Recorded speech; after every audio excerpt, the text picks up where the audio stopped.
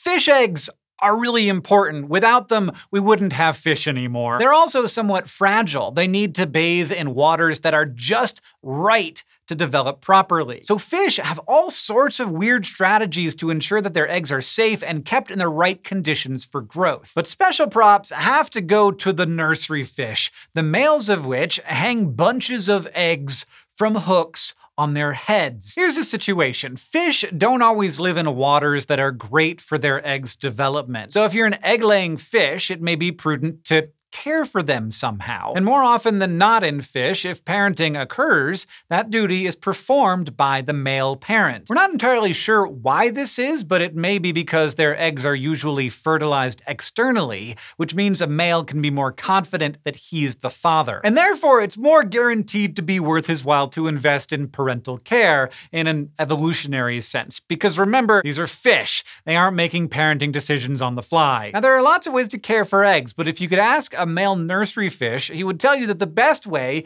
is to carry them around using a hook on your forehead. Just out in the open, like you're dangling a bunch of teeny tiny grapes between your eyes. If grapes came in bunches of like 1,000 or more. Nursery fish are hatchet-shaped 10 to 30 centimeter long fish native to the fresh and brackish waters of northern Australia and southern New Guinea. And they got their name because each male has a hook for carrying eggs, which stems from the supraoccipital bone at the top of what we would call his forehead. The skin around this bony hook is fleshy and full of blood vessels, and it has a cavity that scientists think help hold the eggs in place. In fact, this tissue may feed the eggs and help them breathe, too. No one has ever seen how a male gets eggs onto his hook, but they're most likely transferred before they're fertilized. He may even, pull them straight out of the female, just like, yoink. But however he acquires the eggs, ichthyologists think that after they're attached, the male nursery fish releases a cloud of sperm and swims through it to fertilize them, which of course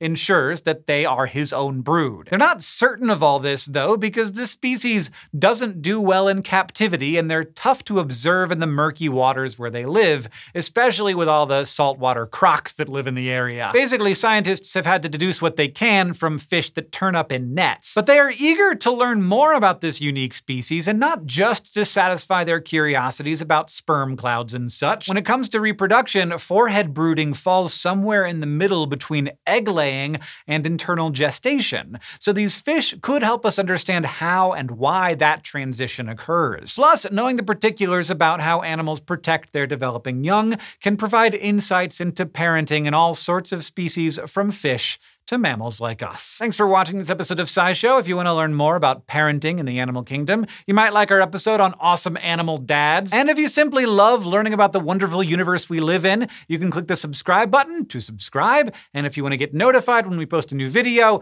that's what the little bell is for.